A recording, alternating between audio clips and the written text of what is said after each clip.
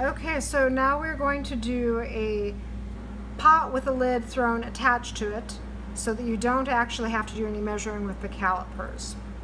So as you can see from the bottom illustration, this is all one piece, and you'll cut this so that you'll end up with a flange either on your container or on your lid.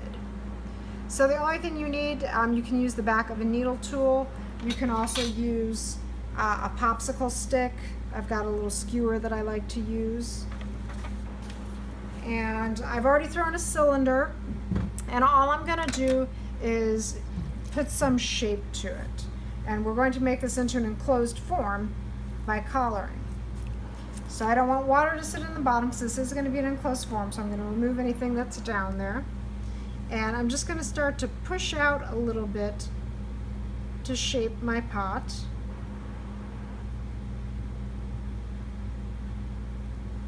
And remember, whenever you're shaping, push from the bottom and work your way up.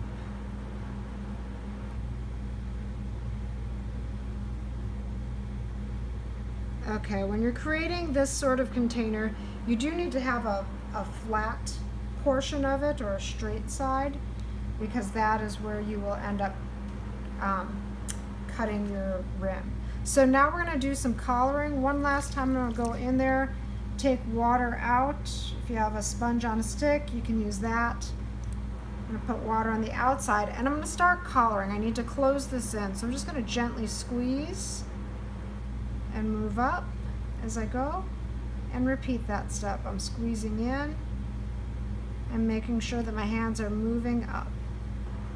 And for about every 2 or 3 collarings I do, I like to go back and do a light little pull just to straighten up the clay particles and to make sure I don't get that crunchy wrinkle that happens if you compress too many times in a row. Okay. Gonna go back to collaring now.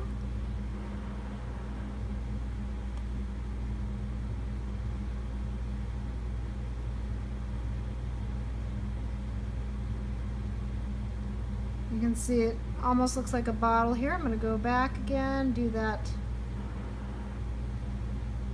collaring to thin that out slightly. And then squeeze together. Squeeze, squeeze, squeeze. And this is going to close up. Okay. So that's got that closed portion. It may not be closed super airtight, so go back and compress this again. There we go. Now that feels like it's sealed. Get my wheel going just a little bit faster. Now that I've got some air trapped in there, I can kind of play with the shape a little bit. So I'm going to make a knob, continue to compress that in.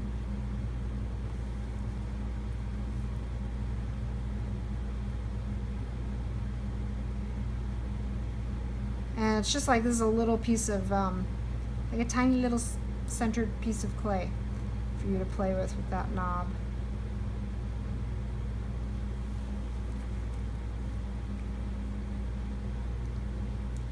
Okay.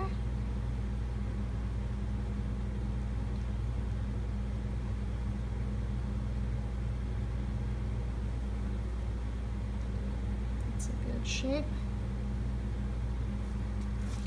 And then you can take your metal rib and help to compress the form just by pushing in. It's also helping to clean it up.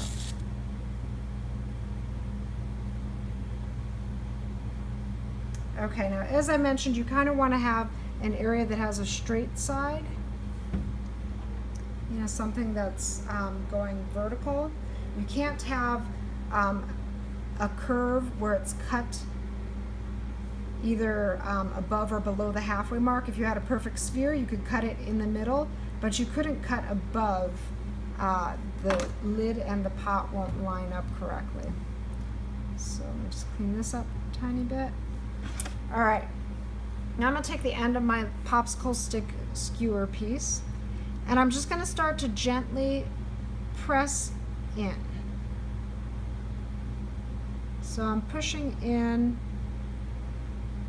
Notice that I'm not holding the tool perpendicular.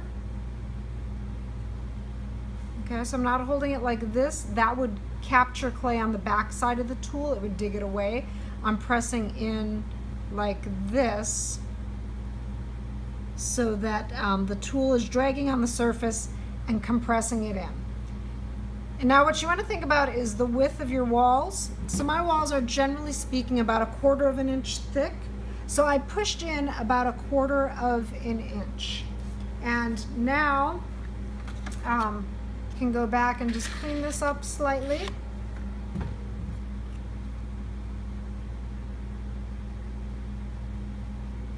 Where those two meet.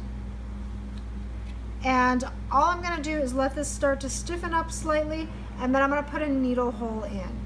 When my piece is leather hard, then I'm going to take my needle tool and I'm going to hold it down at the bottom, and I'll just press in until it cuts through, and then I will have a lid with a flange on it and a container. I might have to do a little trimming to make them fit together after it's been cut off, but that's it. There, I've got my container and my lid all thrown in one piece. No need for calipers.